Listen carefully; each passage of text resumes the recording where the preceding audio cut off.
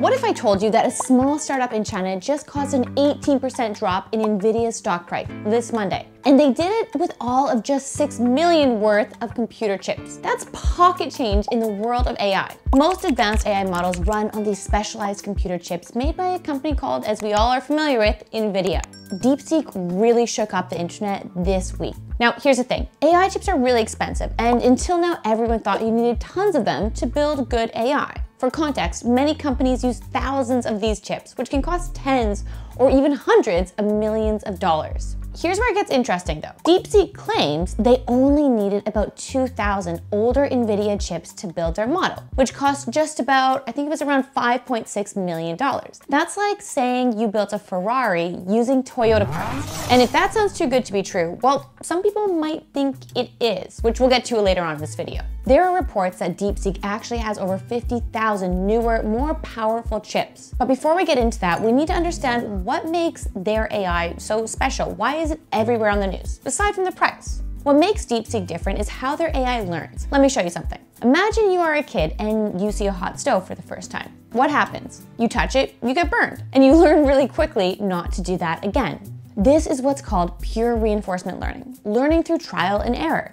And that's exactly how DeepSeek taught their AI to think. And now other companies do this as well. I know OpenAI uses this method a lot. DeepSeek seems to have pushed it further than anyone else, which is causing a really big uproar in the media. It's basically like they found a more efficient way to teach AI how to learn from its mistakes. Okay, but before we go further, we need to talk about who is behind DeepSeek. Who's creating this? And this, I think, in my opinion, is where the story gets really interesting. See, DeepSeek was founded by this guy here, Liang Wangfeng, who previously co-founded one of China's top hedge funds called High Flyer. And this fund isn't just any investment company. They're actually specialists in AI-driven trading.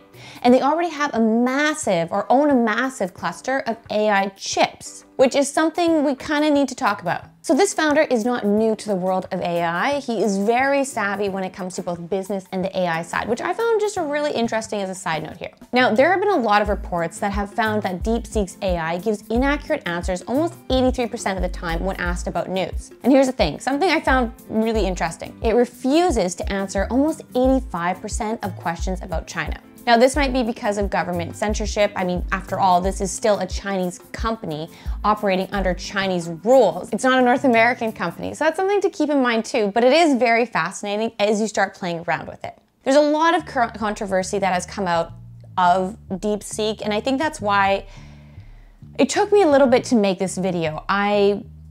I saw so many people making videos on DeepSeek the minute it was released, and the media got a hold of it and ran with it. And I really didn't want to be one of the first to report on it. And here's why. Oftentimes when something comes out initially, we only get part of the story. And I didn't want to report or share my thoughts or tell you something that was only half true. So I sat on it. I watched as so many people created videos on this topic, and so many things have come to light since even Monday when, I mean, it's Thursday today as I'm filming this. I waited till the last minute to film this. So many things have come to light as to potential controversies that is now happening, or the curtain is getting pulled back, potentially. And I say potentially because we don't know. We don't know if these claims are true, DeepSeek is making, or not true. We don't have any proof at this moment. But here's the thing, OpenAI is claiming that DeepSeek might have used OpenAI's own models to train their AI, which is kind of like copying someone's homework but making it look different.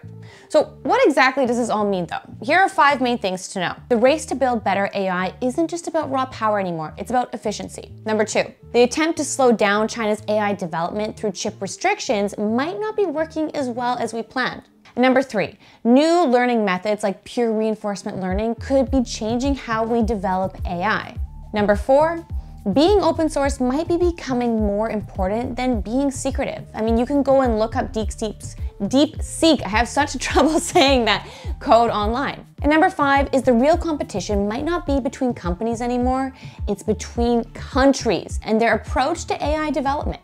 And that's what makes this moment so interesting. I mean, we've even heard so many different leaders call this AI Sputnik Moment, which is referencing when the Soviet Union launched the first satellite into space, shocking America and starting the space race, which really changed everything. So the question is, will this moment change how we approach AI development in the West? Because maybe the real story isn't about DeepSeek at all. Maybe it's about how we've been thinking about AI development all wrong. Instead of trying to keep our AI technology secret and controlled, should we be making it more open and accessible? That's the debate that's happening right now in North America. The next few months will show us which approach wins, whether it be China with open source, North America, we're a bit more closed source with this. But one thing is for sure, AI development isn't just about who has the most powerful computers anymore. It's really about who can think differently about AI and how it learns and grows, which I think is really fascinating because